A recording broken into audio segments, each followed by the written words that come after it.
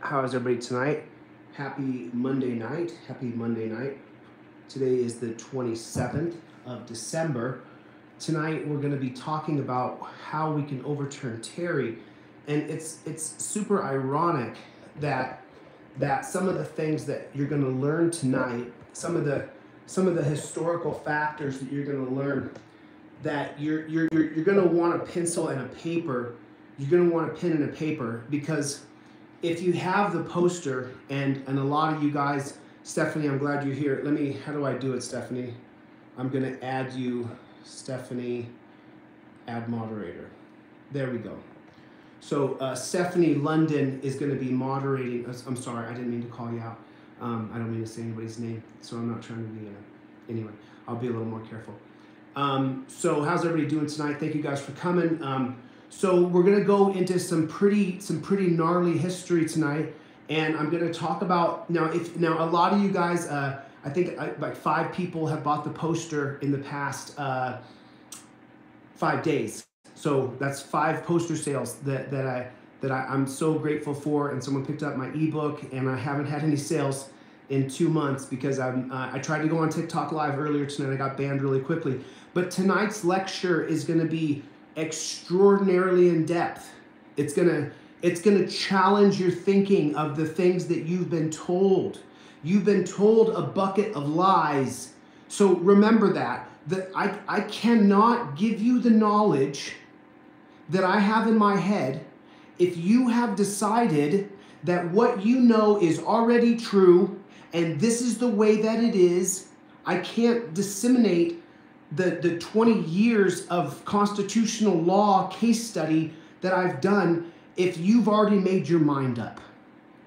Because earlier this year, they talked about packing the court, and so I'm going to get into that, but you guys are going to want a pencil and paper. Stephanie, the cases you're going to want to reference are going to be Lochner versus New York, 1905.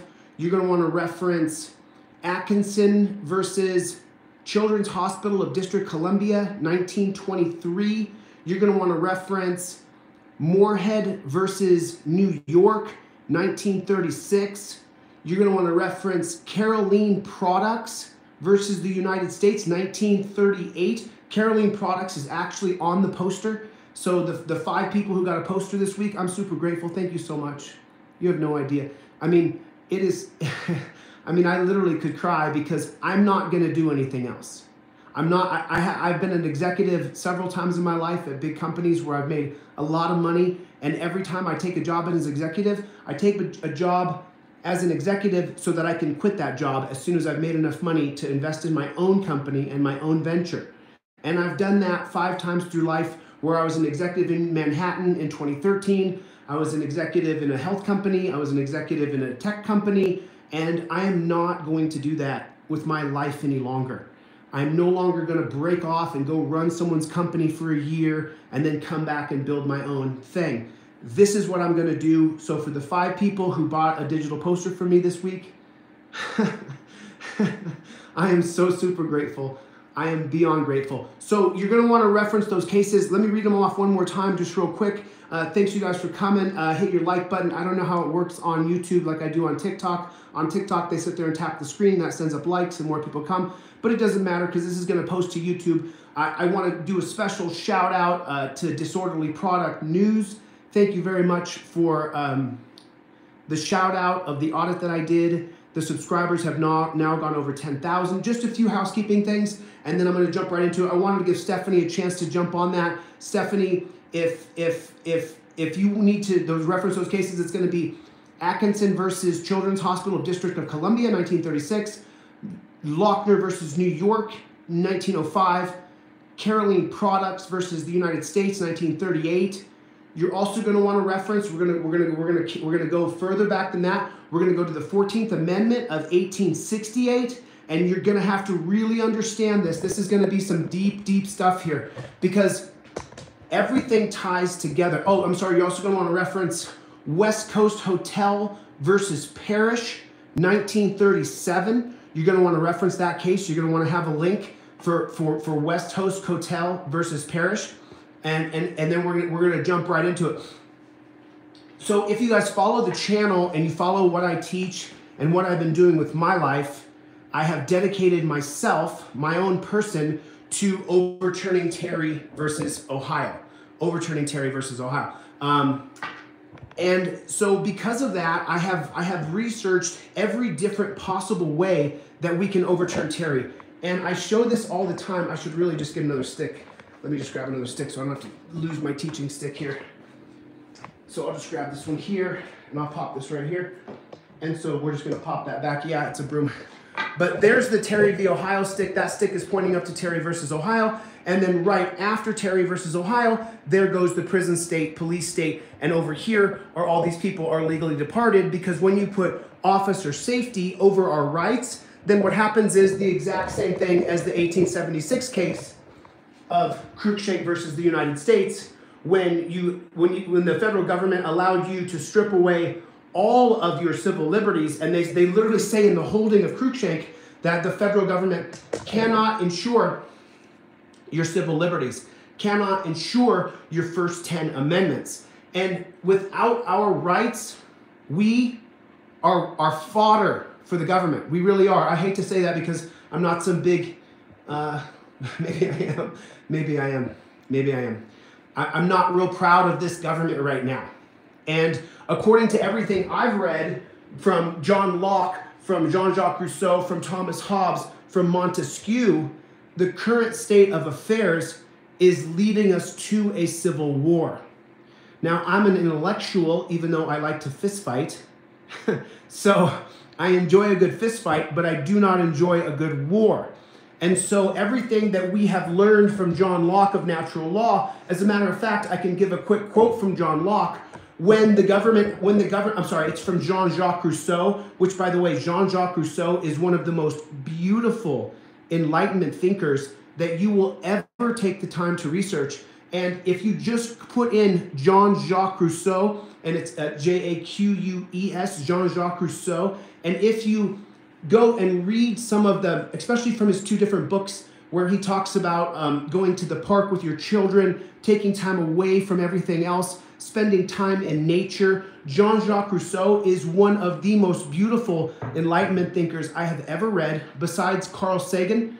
Descartes is not quite as beautiful, but honest and raw. So, the more you read of philosophy and of Enlightenment thinkers, then the more well-rounded of a human being you're going to be. The more you're going to have compassion for your fellow man. Because Jean-Jacques Rousseau specifically, his quote was this, and I won't get my ADD too off track here, but he said, when the government fails to uphold the social contract, the people have a duty and an obligation to revolution. This is a quote from Jean-Jacques Rousseau. I am not calling for a revolution. All of the government agents who are spying on everything we're doing, I'm against a revolution. If we do go to a revolution, this intellectual leaves America. I am not going to be killed by some moron who doesn't understand the basic tenets of how our country was formed. So I'm just kind of giving a few minutes for a couple people to come in to populate. We'll probably get 100, 150 people in the room. And so if you guys could, can you guys just drop down right here? I'm just going to take a second and read the comments. Can you guys tell me where you guys are watching from? What city and state? What county? What town? What country? Can you guys just drop down in here in this comment section real fast? Let me know where you guys are watching from. A patriot is duty-bound to disobey an unjust law. Exactly correct, sir. Exactly correct. Or ma'am. Yes, Buffalo, New York's in the house. Australia, how's it going in Australia? We could literally take 5 minutes here and just listen to what this human being has to say. Liberal Arts University revealed great minds from the past. Lincoln County, Oregon. So Oregon was brought in the Oregon Territory of 1745 or was it 1755? Is that when we took the Oregon Territory? Anaheim, California, Oklahoma, and I believe we already had Oklahoma. Oklahoma was one of the Go Bills. Happy to hear you in Buffalo, Kalamazoo, Michigan. I think Stephanie, make sure that I get you a digital poster, Stephanie, for moderating for me. I appreciate it. I will send you a digital poster for free. Your comment's been retracted. Okay, cool. So now look, if you've been to the channel, you've heard me speak in depth about how Terry versus Ohio creates the police state, prison state, of which we are forced to live in today. So you've heard me speak on this I mean, I guess I'm so used to saying you've heard me say these things. San Antonio, Texas is in the house. Hi, San Antonio. Thank you for coming. I appreciate everybody being here tonight. And I want to talk really specifically because the solution to Terry has already been floated. It's already been said aloud in the last election. And everybody, just so you know, I saw a statistic the other day. And it was talking about America. And it said that 1% of America controls everything. 4% of America works for that 1%. 80% of America 90% of America is asleep. And 5% of Americans are you and I, the people who are awake, who want to change this bullshit system.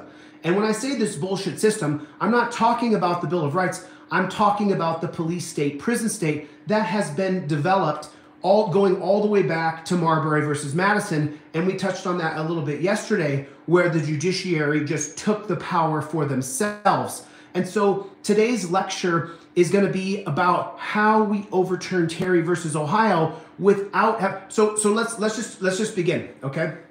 Sorry about that. So let's just begin. Let's just begin. Let's just begin this lecture. Okay, so in the beginning, we have the Constitution. We have the Constitution and the Bill of Rights. And of course, the Constitution and the Bill of Rights can be amended.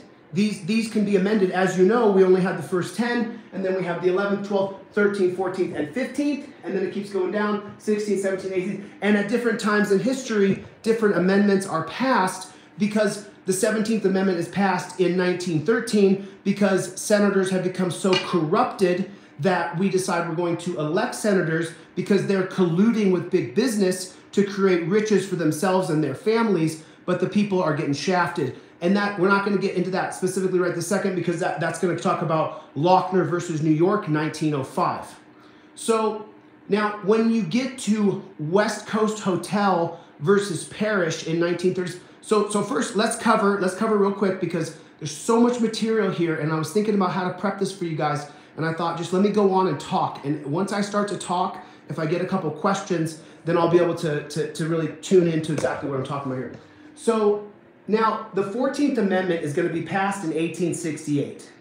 Now the 14th Amendment is passed after the 13th Amendment in 1865. We all know that the 13th Amendment says that slavery is abolished unless you get rearrested. And then from 1865 till 1868, you had a number of enforcement acts that were both executive order and legislated to try to stop the murdering of freed black people, if you could have called them freed, in 1865, which you could not have. So now, but let's talk specifically about the 14th Amendment, because remember, Montesquieu's books, The Spirit of Laws, volumes 1 through 9, that book is going to be bastardized, used, cherry-picked, referenced in both the Federalist Papers and the Anti-Federalist Papers. Every time that someone writes something that is extraordinary, you can use it for the left or the right. Remember, the Bible says an eye for an eye, a tooth for a tooth, and then the very next line says, but I say to ye, resist this temptation, and if ye is smited on the cheek, turn and let ye smite the other cheek. But whether you're a proponent for the death penalty or against the death penalty, that passage from the Bible is used by both people who say an eye for an eye, a cheek for a cheek, or to turn the other cheek if you get hit in the face. So Spirit of Laws is used in both the Federalist Papers and the Anti-Federalist Papers for a weaker federal government and for a stronger federal government. The Anti-Federalist Papers is a response to the Federalist Papers. I don't want to get lost. So, now what the 14th Amendment does, after the 13th Amendment is passed, the 14th Amendment, what it's going to say is, because remember, you have, now this lecture is not about slavery, this is not about Reconstruction. We could go into Reconstruction considering, but we want to get as quickly as we can into solutions for Terry versus Ohio. So when the 14th Amendment is written and passed in 1868, what does the 14th Amendment specifically say? Anybody? Go ahead. Go ahead. What does the 14th Amendment specifically say? What is the wording of the 14th Amendment? I do not want to see a civil war either. I am against a civil war. I'm against violence. Do not break the law. Do not hurt other people. So with that being said, what specifically does the 14th Amendment say? Can anybody type it right down here for me? Tell me specifically what the wording of the 14th Amendment says, because I just want to see, how tuned in the Federalist Papers. Thank you so much, Stephanie. I appreciate that. That's a link. It's also available on YouTube, so you can do that link and get the YouTube and listen to it as you read the words, and that's how I learn. So can anybody tell me what I'm only going to give 10 more seconds here. What does the 14th Amendment specifically say? There's a couple factors of the 14th Amendment. They're going to come into direct play today with how we're going to overturn Terry versus Ohio without having to pass a constitutional amendment. So I guess as you guys are researching what all person born and naturalized in the United States and subjected to jurisdiction thereof and the citizens of state wherein they reside, no state shall abridge privileges or immunities of citizens of the United States, nor shall the state deprive any persons of life, and then keep going, liberty and property without due process of the law, nor deny persons or jurisdiction the equal protection of the law. And what that includes is the right to contract. You have the right to contract, and I have the right to contract. For example, I can give you guys a contract right now that says that you agree to be here, and so you agree to be here for the duration of the live stream. If you sign that contract and I sign that contract, we both have the fair right to contract with one another. And why is that so important when referencing the 13th Amendment? Why is that such an important factor? It's an important factor because when black people were supposedly freed with the 13th Amendment, which they were not, but let's just say that they were for the history's sake, because you do have the 13th Amendment. Juneteenth is still celebrated, even though it shouldn't be. And so then in 1868, what's happened is a lot of the people who were previously in slavery were then given what's called a peonage contract, Peonage, a peonage contract. And so that is one of the catalysts for passing the 14th Amendment, so that, how you doing, Dante? So that way you can write a contract and I can write a contract and we can sign it. But then equal protection under the law within that contract would mean that a judge or a judiciary or a jury would have to judge that contract fairly. It's not just simple equal protection under the law where the guy with the star on his chest is going to give the same equal protection to you that it does to me. It also goes into contract law. Now, this is a very, very important point to understand in history. You have to know this. You have to understand that the 14th Amendment, the right to contract with equal protection under the law, extends both to individuals, even if I was previously a slave and you're my employer, and also if I'm a business. And this is going to tie directly to Terry versus Ohio. And here's how it works.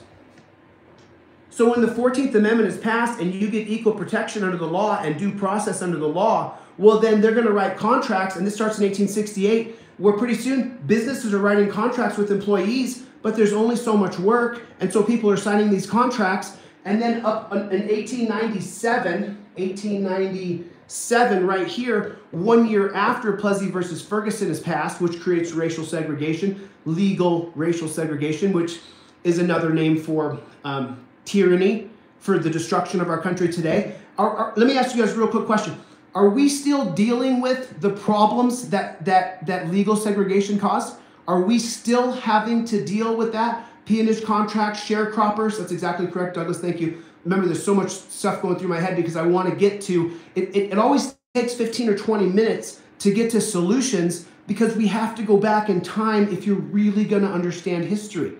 If you want to understand this country and how we were created, you have to always go back every time we want to go forward. Every time we want to go forward and advance this country, you got to go back in time to see exactly what happened. Thank you. Thank you. Thank you. I appreciate it. So now what happens here is right after 1896, Plessy versus Ferguson, where you have those sharecropping contracts, and I think peonage contracts die out, but you know what? I wasn't alive and I don't know everything. So now what happens is in 1896, when there's legal racial segregation, now businesses they're going to create a couple different kinds of contracts. And this is going to be the beginning of what's known as the Lochner era of the Supreme Court. And the Lochner era is going to go from 1897 here, right here, starting at the Fuller Court, 1897, and it's going to go all the way through to the Hughes Court. Now, they say that the Lochner era is going to end in 1937, but Caroline Products versus the United States is passed in 1938. So if we ended the Lochner era in 1937, then how in the world did the Hughes Court give an absolute monopoly to the dairy industry? And so that's just a little cliff note for you. And in Caroline Products versus the United States, in my ebook, I touch on footnote number 2 and footnote number 3. However, constitutional scholars and civil libertarians will often touch on footnote number 4. I hope I'm not speaking over anybody. If you guys have any questions at all, please stop me and let me know, because I want you guys to get comprehension, because together we can overturn Terry. We just have to know how to do it. So the Lochner era of the Supreme Court is going to begin in 1896, and it's going to stretch all the way until 1937. And when I say the Lochner era of the Supreme Court, what I'm specifically referencing is the 1905 case of Lochner versus New York. Lochner versus New York is about bread bakers, people who bake bread, I swear. And what's going on in New York, remember, America's going through a really tough time. World War I is going to begin in the next 10, 15 years, 1914 to 1919. And what's going to happen is the bread bakers in Lochner versus New York is the bread bakers are forced to live at the table where they bake bread. They live at the table that they bake their bread. They sleep on the table where they bake bread.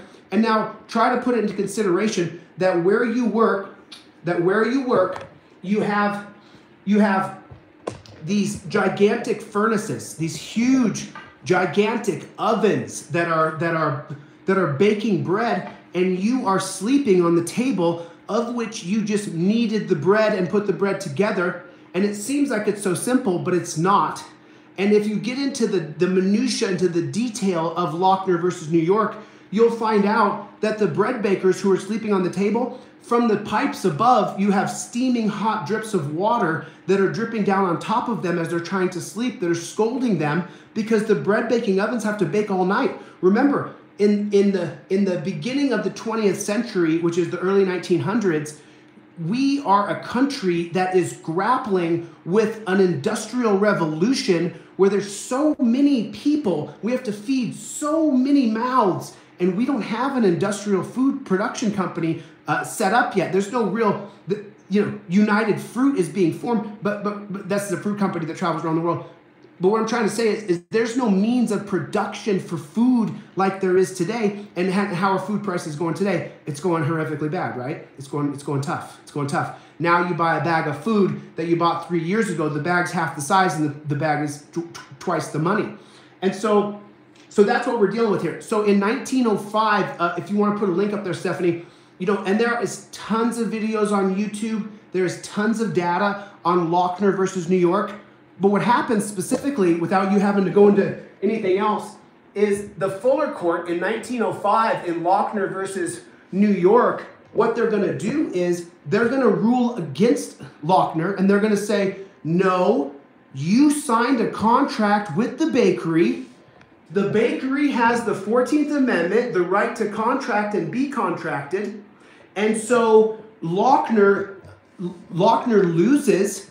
And so when you sign a contract with a corporation, with a company, what's going to happen is you have to fulfill that contract. And if you don't, then you're in breach. Then you're the problem.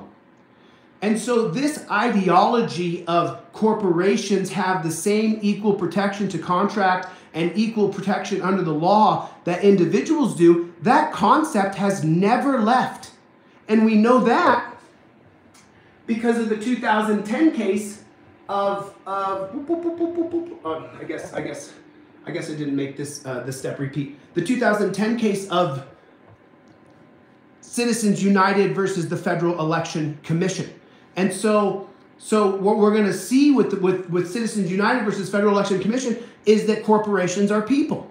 So I'm just showing you how the ideology and the philosophy that corporations have the same rights as you and me has been going on since the early 20th century and even beyond. Because remember, the Standard Oil Corporation is going to start in 1863, and that's going to be J.D. Rockefeller. The Standard Oil Corporation is going to begin in 1863, and does J.D. Rockefeller get a couple years of slave labor plus a couple more? Yes, he does.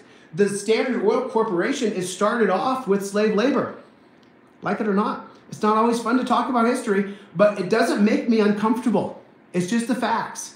The facts of history don't care about how you feel. So it doesn't make me uncomfortable talking about it. So when anybody tells you you need to be uncomfortable, they just want you to be upset. You don't need to be uncomfortable talking about history. History is history. Don't feel bad about it. Just realize that we've made that our forefathers made some horrible mistakes that you and I are rectifying today. And some members of the black community are not helping. They're hurting the movement. They're hurting the movement for equality, that all men are created equal, the philosophy by John Locke, which was then credited in the Constitution. So in 1905, when Lochner versus New York, when Lochner loses, then that is going to be called the Lochner era of court. And that is going to last all the way till 1937. And what happens in 1937 is a case called West Coast Hotel versus Parrish. So if you want to throw a link up for West Coast Hotel versus Parrish. And so in case anybody didn't know, West Coast Hotel versus Parrish is the beginning of minimum wage. So now let's take it, like I said, every time we talk about taking a step forward, we have to look back in the past to find out exactly what happened.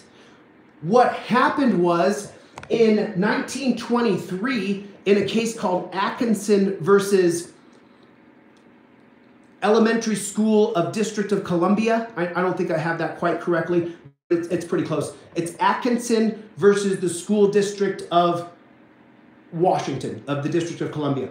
And in Atkinson versus the District of Columbia School District, they rule against Atkinson. Remember, women are completely shafted throughout the history of our time, all the way up until the 80s. And all the way up until the 80s. Remember, women don't get the right to vote until 1920 with the 19th Amendment. So women don't get the right to vote. Okay, there it is. Atkins versus Children's Hospital of D.C. Forgive me, I apologize. So it's Atkinson versus, it's right there. You guys can click on that link if you want, and then feel free to correct me if I ever make any errors. Remember, everything I know is just right there. I don't look up anything. I've already done the reading, so I'm just trying to regurgitate what's in my head here.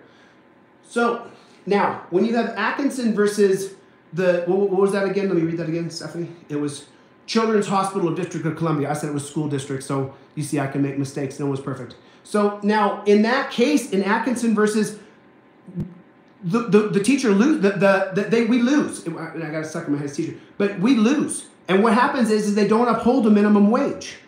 Remember, we're going through a depression here. World War II has ended in 1918, 1919. And so now in 1923, when you have Atkinson's versus the Hospital of District of Columbia, we're going to lose that case when I think it was a nurse, she wants minimum wage. And so what happens is when she loses, then no minimum wage. So now once again, you're having corporations, the hospital, use the 14th Amendment to say that they have equal protection under the law, that they have a right to contract and be contracted, and the law has to respect the corporation's contract as much as they do the person's contract. And so the unelected Supreme Court, which is going to be the William Howard Taft Court, what they do is they uphold that ruling of Atkinson. So there's no minimum wage. So even though there's a depression and everybody's starving, there's no minimum wage.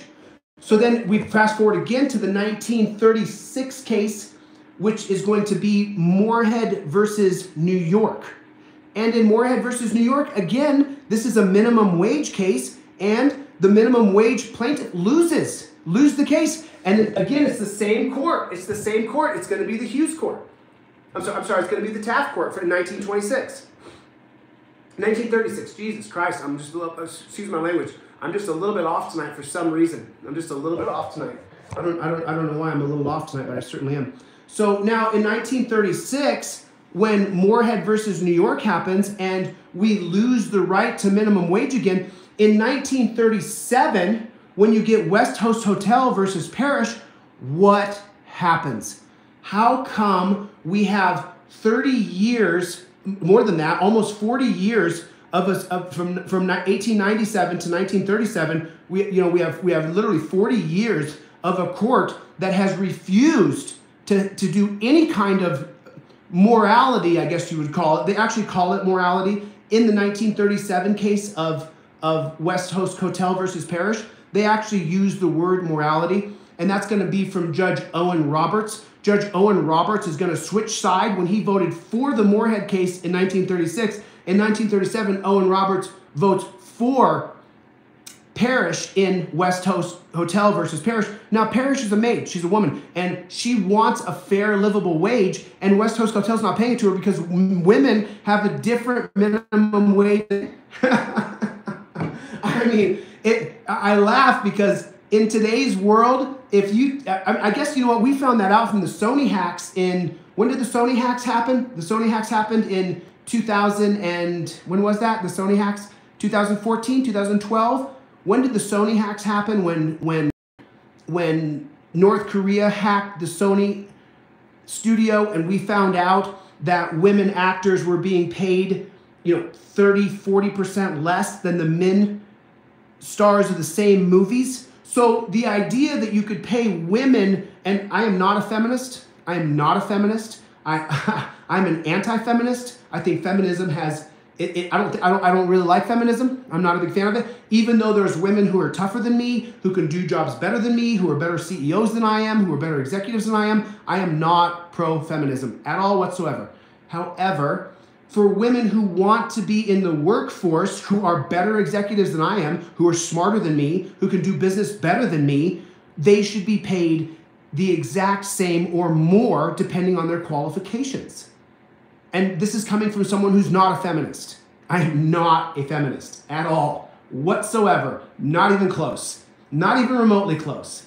I think my opinion on feminism is not relevant in this conversation. So I'm not a fan. I'll put it to you that way, okay? And most of my family is feminist, so who I am is who I am. However, in 1937, Parish, the maid in West Coast Hotels, is being paid a very meager wage, and she can't make ends meet. And so she sues the hotel and says, hey, no, look, I want to be paid a fair wage. And so Owen Roberts, he switches sides. And why does he switch sides? And this gets right into the whole crux of the lecture today. What happened?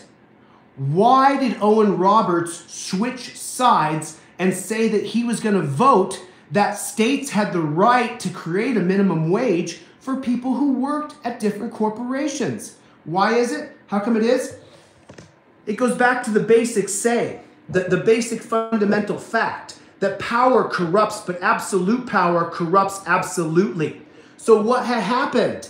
Remember, 1931, 1932, we entered the Great Depression. Franklin Delano, so right here is going to be the presidents. Right here, you got Franklin Delano Roosevelt's going to come into office in 1933. We hit the Depression at the end of Hoover's administration in 1932, 1933. So I believe the Depression hits in 31, 32, and then Hoover's in office in the Depression, in the very end of the Depression. And then by the time Franklin Delano Roosevelt gets into office, the Depression is incredible. There are lines for food. People are starving. It is a horrible situation. America is completely disheveled. We have spent all of our money on war. We spent all of our money on war. We spent all of our money on World War I, and then Hoover did some ridiculously stupid stuff, and that put us into a Great Depression. So Franklin Delano Roosevelt starts the New Deal, and in 1932, when he starts the New Deal, he can't get through any of his New Deal policies. And why is that? Why can't Franklin Delano Roosevelt get through any of his New Deal policies? How come? Because, and you guys have to know this. You have to know this because history always, always, always repeats itself. If you've seen anything I've taught, if you've watched any of my lectures online here, you see that history always repeats itself. And if you don't understand that, then my friends, we're doomed. I can't be the only one, and I'm not. There's thousands and thousands of people who are contacting me who are telling me, I know everything you know, you're correct, Thank you for standing up and saying it. There's people who are far smarter than me who are sending me information that I'm so grateful that you're sending me information. And by the way, do not send me links. I cannot click on them. I will not click on them. I've been hacked. My accounts have been deleted.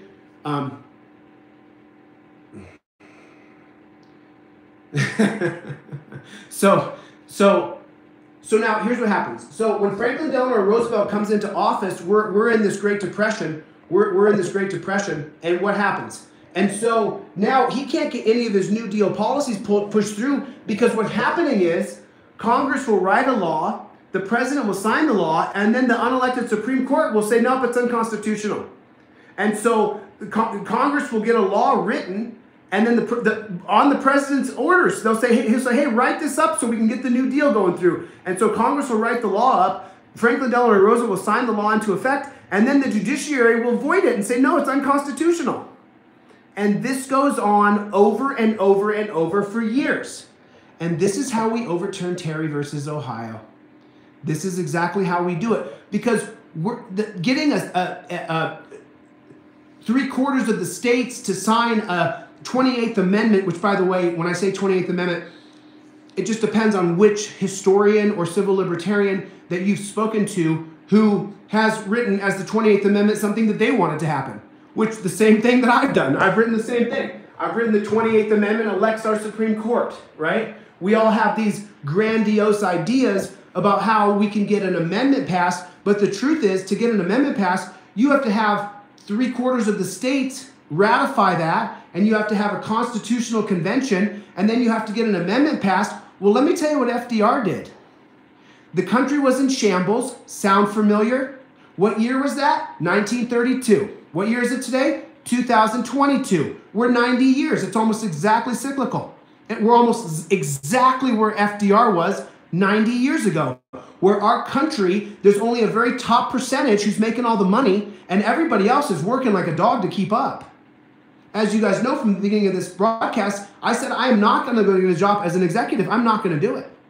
I'm not going to stop what I'm doing every time to go money up, work for some rich guy, run his company for a year, make $250,000, and then come back into my passion. No. I'm going to do what I want to do with my life. That's what I'm going to do. And I'm not going to break off and go run someone else's company. I'm going to sell more posters. I'm going to sell more ebooks. So buy my poster. I'm not kidding. Go buy my poster. Thanks. So now what Franklin Delano Roosevelt does is when he can't get his New Deal era policies through because the judiciary continues to override it and say that the law written by Congress and signed by the executive is unconstitutional. And this goes all the way back to Marbury versus Madison that we talked about yesterday, where we said that John Adams had sent out John Marshall and created a bunch of writs to empower, and this is Marbury and Marbury versus Madison, and there's Madison there. And just so you know, John Adams, his Secretary of State was John Marshall. And before John, by the way, they call it, someone sent me a DM and it's called the Organic Clause. The Organic Clause is also what's called the Midnight Appointment, where they appointed a bunch of Federalist judges. So I hope you're able to keep up here. I know I'm going pretty fast. I don't mean to talk over anybody's head here. But, so now right here, what FDR does in 1932 is, you know what he says? He goes, okay, if the judiciary refuses to allow my New Deal policies to go through the proper chain of command, to go through Congress and then to be signed by the executive and then be implemented, because all power in America is derived from the people through Article 1. And so when FDR can't get his New Deal policies to get pushed through, what does he do? He says, if power is going to corrupt absolutely, then I'm going to pack the court. And it's amazing what happens when you tell a bunch of elitists that you're going to take away their power. Guess what happens? They all change their tune. And they go, you know what? It's moral that we rule against Parish West Coast Hotel, and that we rule on the side of Parish. She has a right to make a livable wage, and that is the birth of minimum wage. How does that happen? It happens when FDR announces publicly, it's in the newspaper, that he's going to pack the court. That for every one judge who's over 70, they're going to replace that judge with a new judge. They're going to add a judge. And by the way, when you're over 70, over 80, you don't want anything to change.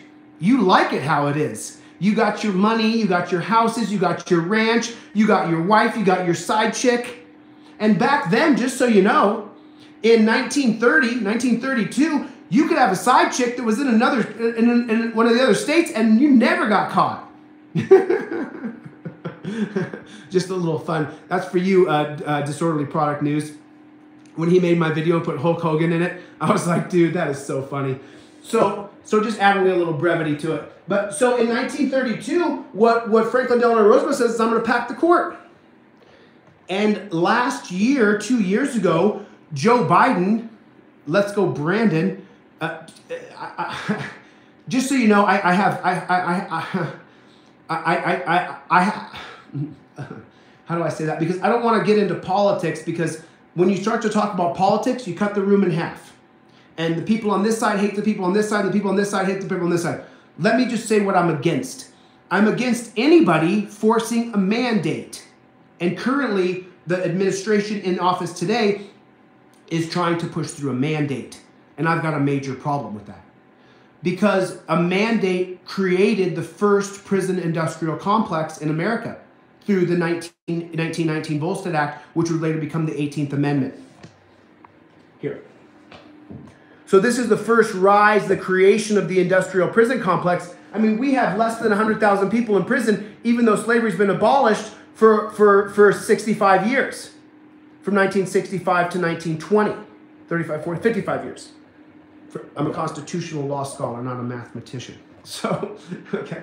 So now what happens here is when a mandate's passed, we create the industrial prison complex that we have today, and then the next mandate of prohibition of drugs creates the mass incarceration complex that we live in today. And so, but with that being said, that I'm not real up on this current administration, who I did not vote for. I also did not vote for Trump. I didn't vote for him either. I voted third party like I have since 2008. So now, but what Biden had said was that we should pack the court. And we should. If you guys saw any of my previous lectures before my TikTok account was banned, I actually created a giant graphic and I said we should break the court up, the Supreme Court, into 6 different districts. And we elect 9 justices that we can now call justices, because they would have to run on a platform of liberty. And what do we know throughout the history of time? What do we know throughout the history of time? We know that when FDR wants to get his New Deal policies passed in 1932, he tells them, I'm going to take away your power. I'm going to add more justices, and you guys are not going to have any power. The Mullen Commission of 1994. The Mullen Commission of 1994, when Bill Clinton says, I'm going to order a commission, the commanders and lieutenants within all of policing start to clean up the act of the precincts, because they know that oversight is coming.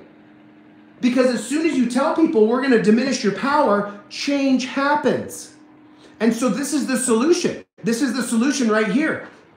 We have to pack the court. We have to pack the court. Okay? We've got to pack the court. And the court has to be electable. Now that will take a constitutional amendment. Will it though? Because the court serves at the president's pleasure. Can you pop that up there, Stephanie? I believe it's Article 2, Section 9. Am I mistaken about that? I believe it's Article 2, Section 9. I think it is. I think it's Article 2. I'm pretty sure it's Article 2, Section 9, where it says that the Supreme Court serves at the pleasure of the president. And so if we pack the court and there's a case going through right now. There's a case going through. It's on Institute of Justice. It's on Institute of Justice. Good to see you, Crypto. It's on Institute of Justice channel on YouTube. The way that we create fundamental change now, without having to go through a big constitutional amendment, without having to get a case before 9 appointed prima donnas, right, is we have to pack the court, pack the Supreme Court. And not just with any people, but people who are elected. So remember, this is a bigger conversation. This is a bigger conversation. Okay. Tommy, it's just really hard because it's hard. Because remember, I'm just a regular old lame brain who just does all this crazy research. So it's hard to do the same thing, to interact at the same time. But I can try to take a couple questions. So go ahead. What question did you have, Tommy, that I wasn't able to get to? We have got to get this court, pleasure of the president, right there, right there. What section is that? I know it's Article 2. What section is that? Article 1 is going to be, it's going to be Article 2. What section is that, Stephanie? Can you let me know that, pretty please? I hadn't planned on talking about it, but I just wanted to get it. It's Article 2, Section 2. Article 2, Section 2 of the Constitution, that the court serves at the pleasure of the president. And so if you and I together, if you and I are ever going to get liberty, if you and I are ever going to get freedom, we first have to get a Supreme Court that works for the people.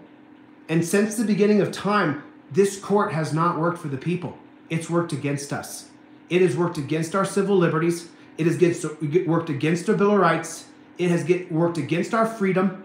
It has worked against us from the beginning until the end, until now.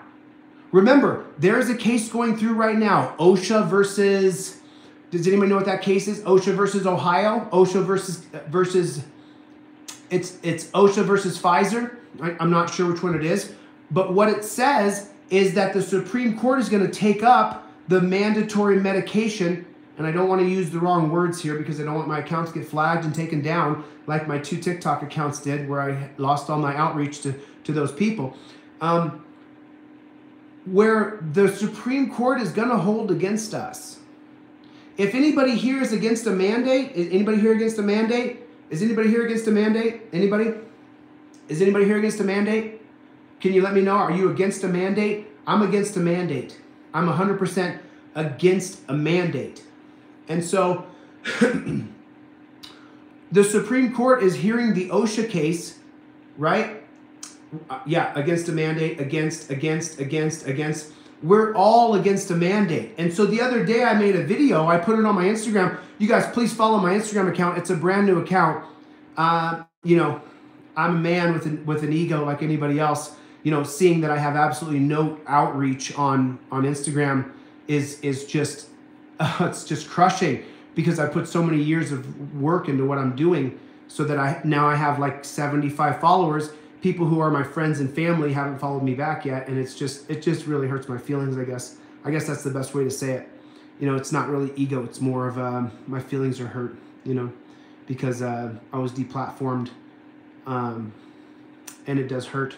So thanks, I appreciate it. So my Instagram is chilledecastro_2022. So now I got lost in my own feelings there for a moment. So now listen. So now I want you guys to all be prepared for something. I want everybody who's in the room to be prepared. The OSHA case that is going to the Supreme Court has decided, they've blessed us to listen to our case of OSHA that's taking on the mandatory global medication. They're going to rule against us. I want you guys to be prepared for that. The Supreme Court is going to push mandatory medications for everybody. That's what's going to happen. So if you're not ready for that, just prepare yourself. You heard it here first. In June of 2021, when I began to lecture on TikTok, I told all those people, because I had read all of Ruth Bader Ginsburg's cases. I had read every case Ruth Bader Ginsburg had written, whether she was in the majority, whether she was a majority with a dissent, whether she was majority concurring, whether she was dissenting, whether she was partially concurring and dissenting. I read every single case that Ruth Bader Ginsburg wrote a word to.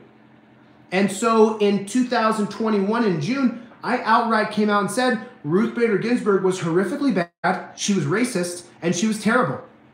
And now, just so you know, in November of 2021, there are now articles being written that said Ruth Bader Ginsburg was terrible and she was racist.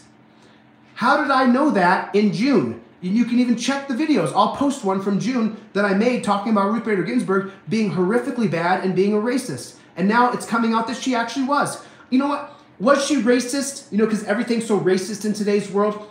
Or did she just discriminate against hiring black people?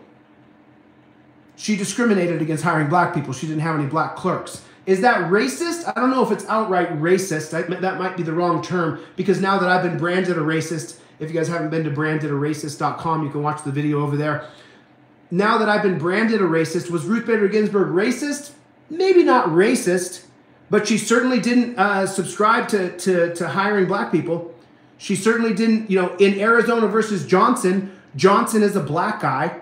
She writes the unanimous decision against Johnson in Arizona versus Johnson, which I spoke on yesterday a little bit, that if you're the passenger in the car, you have to get out of the car in the name of officer safety and extension. Arizona versus Johnson is an extension of Terry versus Ohio, right?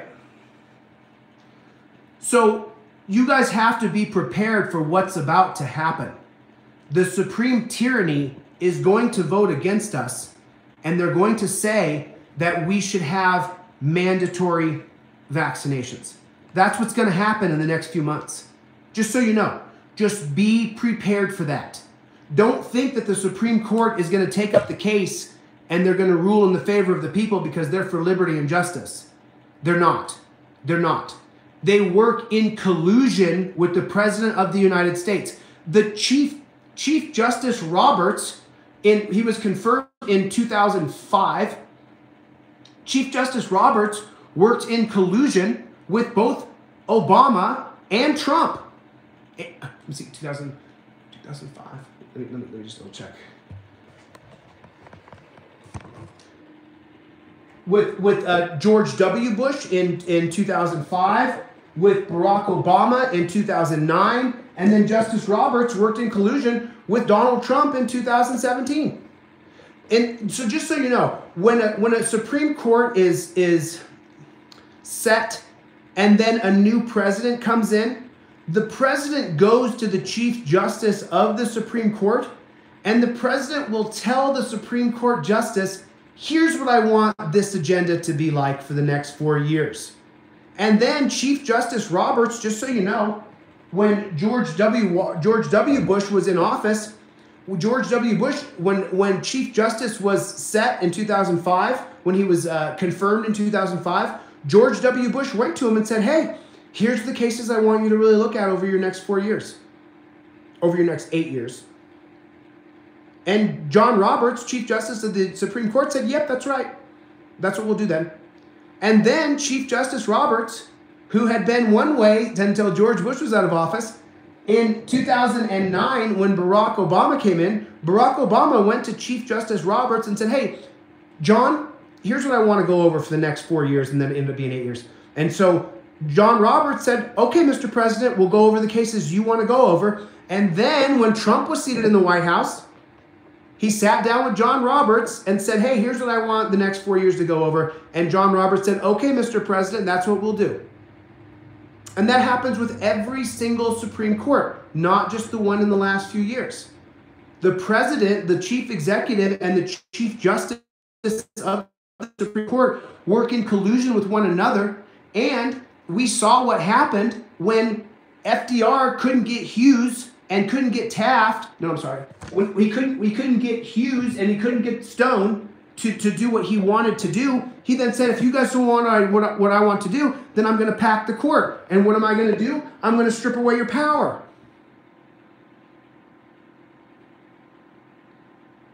So how do we affect this Supreme Court today to overturn Terry versus Ohio?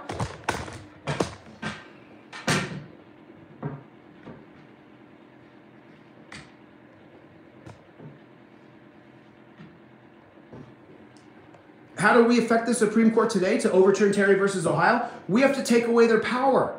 We have to pack that court.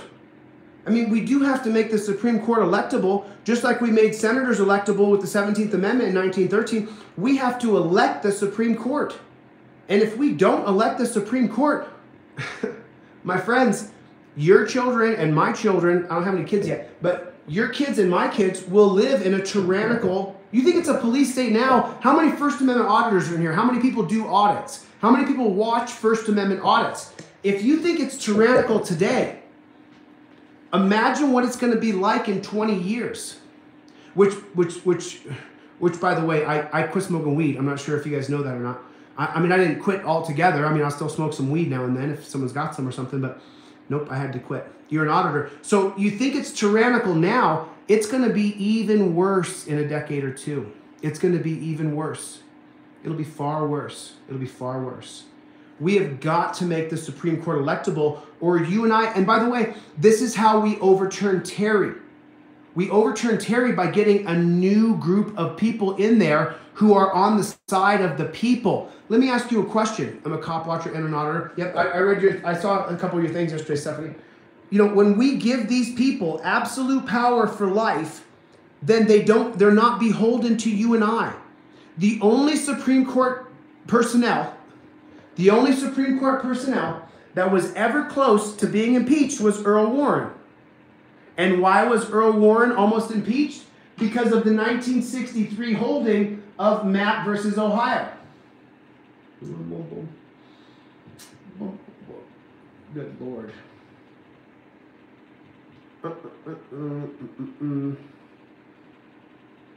Here. Right here. This is the reason why Earl Warren was almost impeached, because of Mapp versus Ohio in 1961. And what happened in 1961 is when Delore Mapp, when they raided her home and said that we had a warrant, but they didn't have a warrant, then they raided her house. She took her case and went to the Supreme Court. Delore Mapp was a beautiful young woman. And when her case got to the Supreme Court, they held that police cannot just raid your house and violate the Fourth Amendment unless you get due process of the law, which is a warrant. And so the police around the country wanted to impeach Earl Warren because it stopped them from running roughshod over the citizens of America. Currently, today, Clarence Thomas wants to overturn Mapp versus Ohio. Clarence Thomas wants to overturn it. Clarence Thomas wants to overturn Mapp versus Ohio.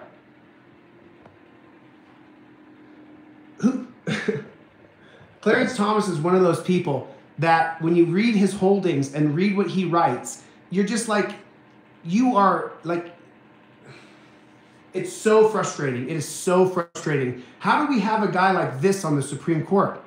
Because he didn't earn his position. He was appointed. And he's appointed for life, so he has no obligation to you and I. He has no obligation to you and I. Let me go through. How do we get qualified immunity taken away from police? So, you know what? Let's talk on that for a moment, okay? I've heard this comment now 10 times in comments about qualified immunity, and let me help you out real quick. Please don't be offended. Don't get upset with me. You're misguided. 9 out of 10 police stops are what? Terry stops. Ending 90% of qualified immunity. I've read 20 comments. Overturn qualified immunity, in qualified immunity. That's a great idea. First, let's get rid of 9 out of 10 police stops. 9 out of 10 videos you see start off as a Terry stop. 9 out of 10 people who are killed by police start off as a Terry stop. 9 out of 10 people who get taken to a dungeon and get strip searched and get abused and then have to go through the criminal justice system, have to go through probation, have to go through going through prison, start off as a Terry stop. So people who keep saying qualified immunity, hey, let's do this. Let's get the foot off the back of our head first, right?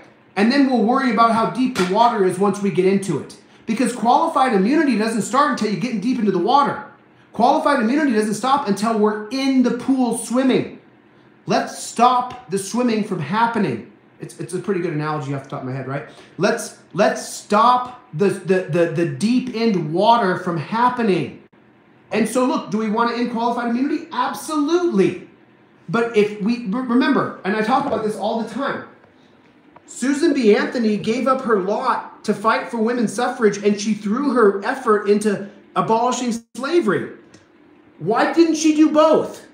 Why didn't Susan B. Anthony work for women's suffrage and fight to end slavery? How come black men over the age of 21 got the right to vote with the 15th Amendment and women did not? Her whole effort, her whole mission in life was to get women the right to vote. She's not going to see it happen. It's not going to happen until 1920, and she dies in 1906, 1908. So why didn't she say, hey, why didn't she say, let's abolish slavery and get women the right to vote? Why didn't she say it? How come she didn't say it? Anybody? How come she didn't say, hey, let's abolish slavery and get women the right to vote? How come? Why didn't she? Why didn't she? How come? How come? Because you can only have one message. No justice, no peace, no racist police. To me, it's how do I say it without to me, without being mean to people who are mentally challenged, when you say no justice, no peace, no racist police, I literally think that you're mentally challenged, that you don't have a brain in your head. What do you think the cops, the cops who are racist, which is a small minority of cops, most of them are following police procedure, which the procedure of policing could be called inherently racist. Is the individual guy who signs up to be a cop, is he racist?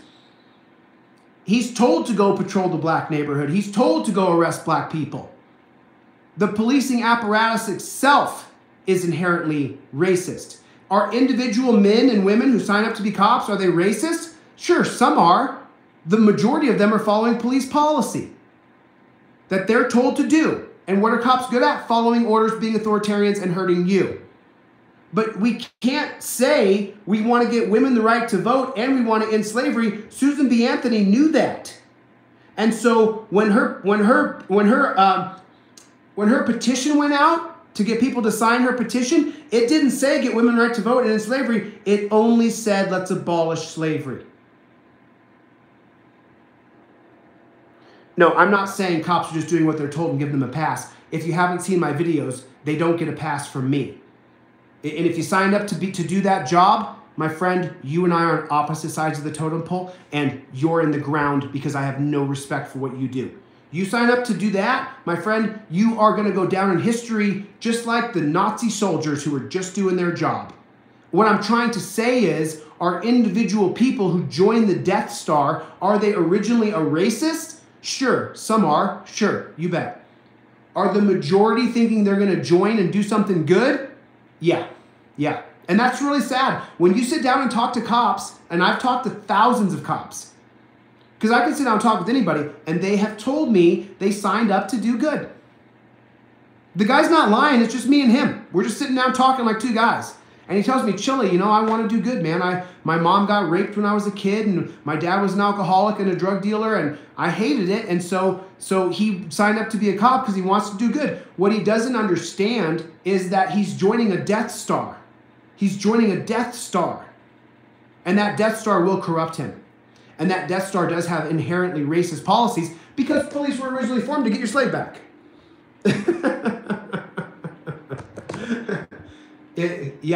Yeah.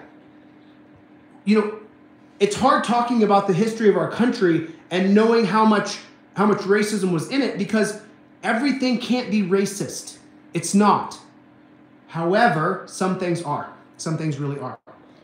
So did we put this to bed? This debate between qualified immunity and Terry versus Ohio? Did we put this to bed, or do we need to flush it out a little further? Because look, I'm only one guy here, standing here in front of a camera talking to you guys. I don't know everything, right? I'm just a regular old human being who I read LexisNexis, I watch Quimby videos. You know, I sign up for subscriptions. I spend my money, my time, my energy, my life into understanding the law and how we make this world a better place.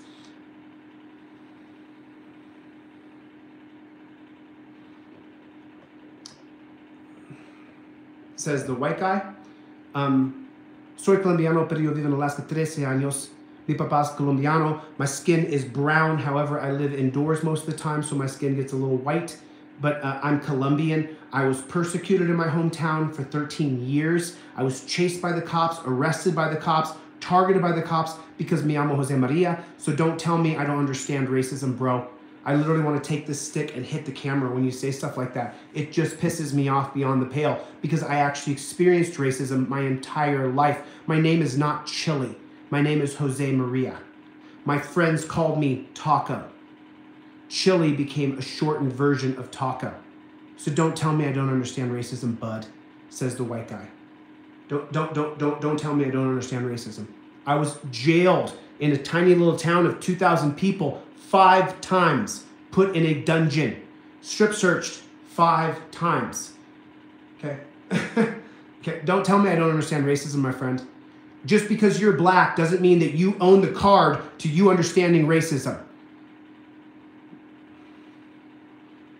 It just butters my biscuits. You know what I'm saying? Have I cursed yet? Have I cursed yet on this broadcast? I don't think I've cursed yet. I don't think I've cursed. Have I cursed yet? I hope I haven't cursed yet. I've tried not to curse. So you know, as you guys say in qualified immunity, I want you to understand something, that we can only have one message. We can, why were we put in jail? I was put in jail and targeted at high school parties, at bonfire parties. In Alaska, when we go to a party, we drive down a dirt road 20, 30 miles, we bring a bunch of pallets, and then we just burn a big bonfire. I was arrested for minor consuming. I believe it's still on my record. I have a misdemeanor of minor consuming. That's one of the 4 times I was arrested for alcohol, for having a beer when I was 18 years old. True. True story. True story. And anybody from my hometown in Alaska will tell you, and they will let you know, I was specifically targeted because I'm Colombian, because my name is Jose. So when you say I don't understand racism, and it says from the white guy, what are you talking about? Because you put me in the sun for just a few days instead of living behind an office and behind a computer, my skin gets brown as brown can be, and I was targeted lots. So I'm not a victim here. I don't live in that victim complex, but I'm just trying to say. I'm a little bit salty with some black people right now who've called me a racist. I'm a little bit salty with the whole racist ideology thing going on right now. So forgive me if I'm a little bit intense about it. Okay? Okay. Go over the vulnerabilities Terry v. Ohio creates during a stop. Okay. So the number one thing that Terry does, besides just reasonable suspicion, is it gives the police the right to detain you. And now, so just so you know, the holding of Terry versus Ohio, it starts off by saying that the police can detain you in the name of officer safety and do a light frisk or pat down on you. The truth is that police stations, just so you know, every state in America, every city, every municipality, every borough, they all have their own policy around Terry. There's no uniform policy for a Terry stop. Every different cop shop. Now, there is a federal Terry v. Ohio from the Department of Justice. I believe it comes out every year that shows the pillars or the canons or the tenets of Terry versus Ohio. But the truth is that every different cop shop in America gets to create their own specific rules of detainment based on Terry versus Ohio. And a lot of those detainment policies are get on your knees. The very first thing that you're told is that you will get on your knees. Right? And so, which by the way, you know, apparently, that is not arrested. Telling you to get on your knees, to stop your motion, for you to get on your knees, get on your belly, for you to be handcuffed, that is not arrested. That's only detained. So there's that. And look, whoever said that, you know, says that from the white guy, and I kind of came at you there. Sorry, dude. Look, I'm still super salty. You know what I mean? I was raised with a black uncle. When my you know, and if I say anything else about black people, then I'm just trying to cover for myself. But just being called a racist for this last couple months, I mean, I'm currently flirting with a black girl. It's just so stupid. It's just so stupid, you know? So it's offensive to levels to me that I take it extraordinarily personal, because I was deplatformed, you know, 300,000 followers and hundreds of hours of videos were taken down based on people calling me a racist. And so when you tell me I don't understand racism, not only have I experienced racism when I was a kid, I'm experiencing it again today. When a larger group that has more power over an individual or a smaller group of individuals asserts that power based on the color of that person's skin, that's racism. Let me say it again. When a large group of people or a group of individuals who have more power over an individual or a smaller group of people, and they assert that power over that individual or group of people based on the color of their skin, that is racism, okay? And I'm currently experiencing racism. I'm not allowed to speak and center myself on civil liberties because that's a black issue, according to the head of BLM in Utah, who I talked about yesterday, who I called her a dunce cap, which she is. She is. I watched her videos again last night just for fun, just to see black people absolutely can be racist, 100%. 100%. Black people, brown people, pink people, orange people, yellow people, blue people, all people, if they discriminate against someone else based on the color of their skin, that is racism, especially if they have the power dynamic. And this group of people on TikTok had more power than me. They discriminated against me based on the color of my skin, and so that's racism. That's racism. If right now there's me and one other person and there's someone who's a different color skin than us light brown people, and we discriminate against that white person or that black person because of the color of their skin, that's racism. And if the two of us here have more power than that one person over there, and we use that power to discriminate against that power, against that person based on the color of their skin, that is racism. That's racism. All people can be racist. Every person alive can be racist. And this idea that we all hold some kind of racism, I've heard that for so long. I went to the Museum of Tolerance in Los Angeles, and there's 2 doors. And when you walk up to the 2 doors, one door says, if you're not racist, walk through this door. If you are racist, walk through this door. And so everybody goes to walk through the door that says you're not racist, but it's locked. You can't get through it. You have to go through the door that says you're racist. And this is some leftist, wacky, bullpucky ideology. I almost cursed for the first time on this broadcast because that's not true. That's not true. You know, I talked to my Uncle David last night on Facebook. My Uncle David is the black kid that my family adopted, who my grandma adopted, that we were raised together. I talked to him last night, 2 nights ago on Facebook, and we went back and forth and talked about our being childhood chums and the neighbor kid I beat up when they called him the N-word, the whole thing, right?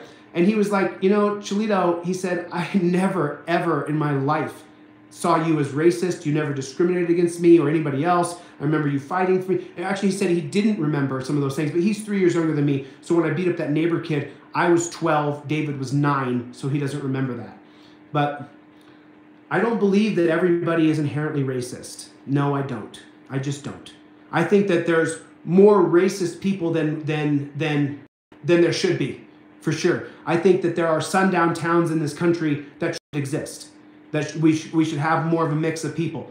But currently, right now, the racism that I'm experiencing from some black people, I'm seeing it now where they're doing an all-black graduation at Yale, an all-black graduation at Princeton, an all-black graduation at State College. And that, to me, my friends, is, you know, it is what it is. It is what it is. But I don't want to get lost on some racism conversation here. I just want to talk about the history of laws and how we can overturn Terry, which, from my humble opinion, is we should pack the court with elected personnel. That's what I think.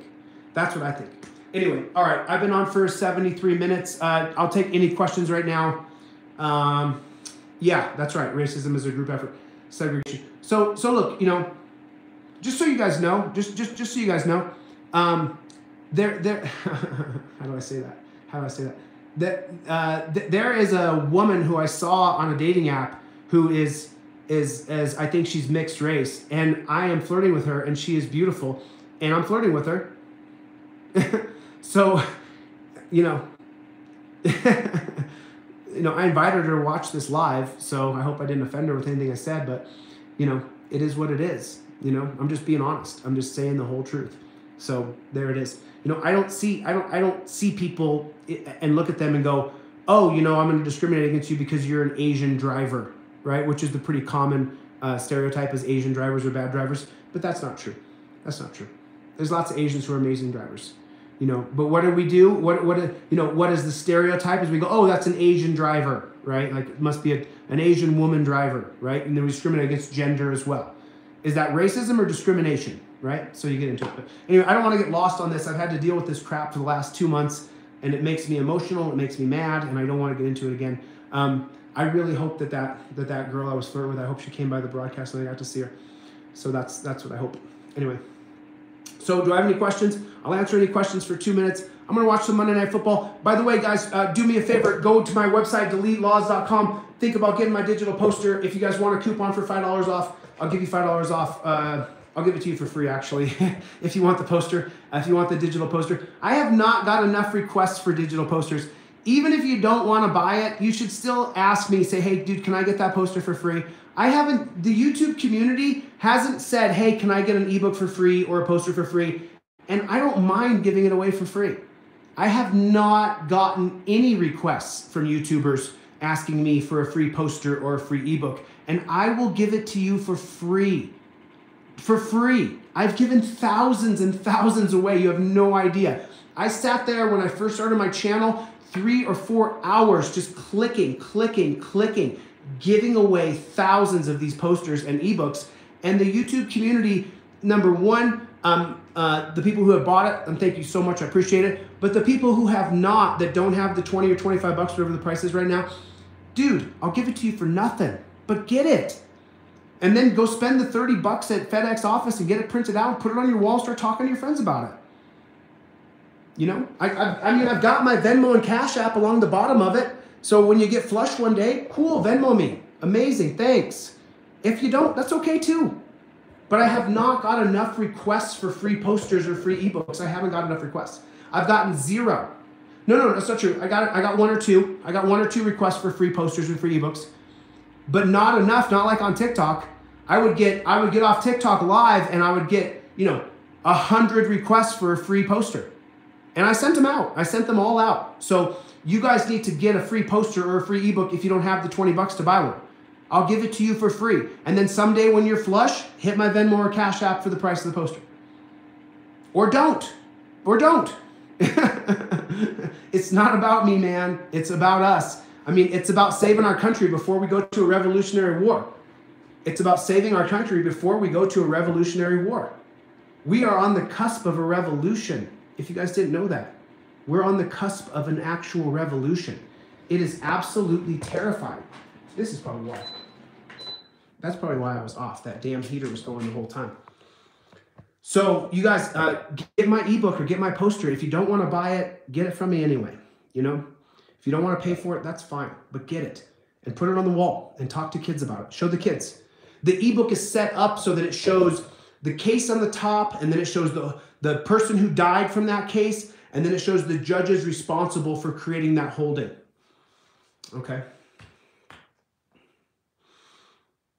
It says, my opinion, I would fine-tune this poster some more. I want to be able to follow connections more. I appreciate your work. Hey, listen, anybody great at Illustrator? If anybody's great at Illustrator, I am not. More than willing to accept any help. I'll give you guys my ebook and my poster for free for the help. I'm not really flush right now. You know, my finances got cut off a couple months ago. So, but if anybody's great at Illustrator, you know, anybody watching this YouTube live later, you're amazing at Illustrator, would love to work with you. Would love to get your assistance. It's probably a couple days of work, you know, and then if we're able to sell more posters, I'll set up a revenue system for you guys so that you get a piece of the profit until you're paid your day rate for a couple days or whatever. If anybody's amazing at Illustrator and they're super passionate about understanding history and understanding case law and understanding the history and the origins of law, more than willing to work with you if you're amazing at Illustrator. Now, the last person I talked to about being amazing at Illustrator, they weren't as amazing at Illustrator as they wanted to be, even though we did try some stuff. They just weren't quite at that level on Illustrator. It's tough, man. It's tough. There's literally hundreds and hundreds of pieces on an Illustrator file, and they're trying to figure it out. Oh, thank you. Thank you. I think that was something nice someone said. I appreciate that. So yeah, if anybody's great at Illustrator and you want to collaborate with me to make the poster even better, would love to work with you. And then if you buy one, great. If you can't afford one and you're broke after Christmas, boom, hit me. I'll get it to you. Hit me. I'll get it to you. Okay? Okay? Cool. I appreciate that, breaking the flaw. Thanks, man. I really appreciate it. Or thanks, person. I don't want to assign anything to you, but thank you, human being. I appreciate that. Yeah, I'm not a big fan of the current thing going on politically. So it's when that guy said the other day, and this I'm going to say this and I'm going to get off because I don't want a bunch of people fighting each other on here. This is going to be my last comment, and then I'm going to get off this thing. Okay, okay. When Joe Biden the other day took a call on Christmas, and the guy on the phone said, "Let's go, Brandon," and then Joe Biden said, "Yeah, let's go, Brandon. I'm with you." I couldn't tell you how disappointed I was. I walked around the whole day whispering under my breath, going, who's running the country? If he said, let's go, Brandon, he literally is lost. That would be like me. People are calling me a racist over there on some of those people. Some of those people are calling me a racist, right? That would be like someone calling up my live right now and going, hey, Chili the racist. And I went, yeah, Chili the racist. Like, what are you talking about? That's crazy. That is crazy that he said, let's go, Brandon. That is absolutely crazy. That means he doesn't have the cognitive ability to hear something on the fly and then go, no, that's wrong. Who's running the country? That was his Reagan moment. If you don't know what I mean by the Reagan moment, Ronald Reagan had the same moment. Standing at the podium, he forgot what he was going to say. The person who runs the pharmaceutical company told him what to say, and then he said it. So, yeah. Thank you, Stephanie. I appreciate that. What's Flaw's question? I'm sorry. Flat out hero, flaw. Okay. Sorry, guys. I have, my eyes are tough, man. I got to get to an ophthalmologist. Feral Kitty, Michelle, freelance. Can you repeat your question, Flaw? Can you repeat your question? That was real. Flaw, restate your question, please. I will try to get that, and then I'm going to get out because I don't want people fighting over politics. I don't ever talk about politics. I have not voted for a Democrat or Republican since 2009. Do you think a state secession is a solution to federal tyranny laws? I think it's going to happen anyway. And I don't think it's going to be state. I think it's going to be local cities. I think when the Supreme Court screws us, which they're going to do, everybody be ready. When the OSHA case gets to the Supreme Court and they rule against us that we all have to take a mandatory medication that it makes us all guinea pigs, I think at that time we're going to see cities form, not states, but yeah, I think it is a great question. I think we're going to see cities form. Like I'm in the middle of nowhere in Arizona right now. As soon as they say mandatory medication, I think there's going to be individual cities that form that ban government officials. I think that's what's going to happen. And I'll be in one of those cities because I'm not taking that. I am not taking that. Not right now. I'm not anti at all. I'm more of, hey, let's do the proper clinicals for 5 years. I'm not an anti-B. I'm not an anti-V. That's not what I am at all. I think that they do work over time if we get them proper. But by the way, a spiked RNA protein has only been around for how long? 30 years. So you're a guinea pig no matter what, right? So yeah, I'm anti-tyranny. You know, this whole thing I'm going through, you guys. So if you ever see me and I seem like I'm a little bit off color, it's because of what I'm going through. You know, I still wake up to messages every day, people calling me a racist. I'm not a racist, but it doesn't matter. I'm going through it. So if I'm ever a little bit off, please try to have a little bit of compassion for me because yeah. It is more hurtful than you could ever possibly imagine. It is more hurtful and more painful than anything I've ever experienced as a man. People calling me a racist. It is the most painful thing I've ever experienced. So, you know, so anyway, yeah. So if I ever seem a little off color or if I say things that seem a little off-putting, just understand that I'm going through a lot. You know, I'm going through a lot. So forgive me if I've said anything that's offended you in race relations. I'm just experiencing a lot of pain right now, and I'm just pushing through it. And so before I break down and start crying on this broadcast, let me get out of here because, you know, I do cry. I cry all the time because it hurts. It hurts. When people who I've been friends with for years don't re-add me back on Instagram, you would think that, you know, that wouldn't hurt your feelings, but it sure does because then I think in my head, do they think I'm racist? Like, does that person who my best friend who's black called me tonight. He lives in New York. He called me from LA. He's dying for me to get back and do some jujitsu with him. He called me tonight, and the first thing he said is, "Hey, Chile, I just want to let you know you're a racist." I said, "Thanks, T." And he goes, "Yeah, man, I was going to call you up and just call you a racist and hang up, but how you doing?" And I was like, all right, bro. So anyway, I just want to let you guys know, if I ever say anything that seems like it's a little bit not me, it's because it's not. I'm just going through some stuff. So anyway, let me pull this back. Yeah, I think we're going to have some sanctuary cities from the government form when the Supreme Court rules against us in the OSHA case. That's what I think. So you guys, once again, I want to thank you guys so much. Thanks for listening to me. Thanks for letting me talk. I appreciate the space where I get to talk here for a second. And I'm going to go back and I'm going to read the live comments, and I'm going to try to address anybody who I may have offended, because I got an edge on me right now, man. I'm upset. So, you know, with that being said, nothing but love for you guys. Merry Christmas. Thank you, dude. I appreciate it. You know, by the way, Disorderly Products is pretty good. James Freeman is pretty freaking good. You know, if I could be as calm as I think I'm a bigger jerk than James Freeman is. But James Freeman is incredible. Disorderly is incredible. Auditing America, those guys with his high squeaky voice, you know, with his Puerto Rican accent, you know, I think that I literally hate racism so badly that the reason why I loved Auditing America so bad is I know that when he talks with his accent like this, it drives people who are racist, it drives them crazy. And that's why Auditing America was one of my favorite auditors, and still is. He's still one of my top 5 or 6 favorite auditors. You know, so I love that. I love hearing him talk. And I know that it drives some people crazy who are racist. So, you know, anyway. All right. If you guys have any questions for me, and don't be afraid to ask me for a poster or an ebook, I would love to build a bond with you as I give you an ebook or I give you a poster.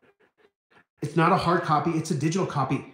It does not bother me at all. What bothers me is that people are not saying, "Hey, I want one." That's what bothers me. That hurts me more. Because then, you know what? Teach on your house and say, "Hey, this guy's Venmo. Send him $10. Thanks. Thanks." If not, cool, right? I'm just, you know, we got to just get it out there. And then that'll help me. That'll help me as a person. So anyway, all right. Breaking the Flaw. Great last question, brother. Yeah. Yeah, Auditing America has you know, but look, by the way, you know, it's easy to say Auditing America has some beefs with different people, but guess who else does? Guess who else has called up YouTubers and said stupid stuff to them? Guess who else has put their foot in their mouth? Guess who else has said and done things that made them seem like they were not cool? Guess who else called YouTubers and said, "Hey, you're not doing it right"?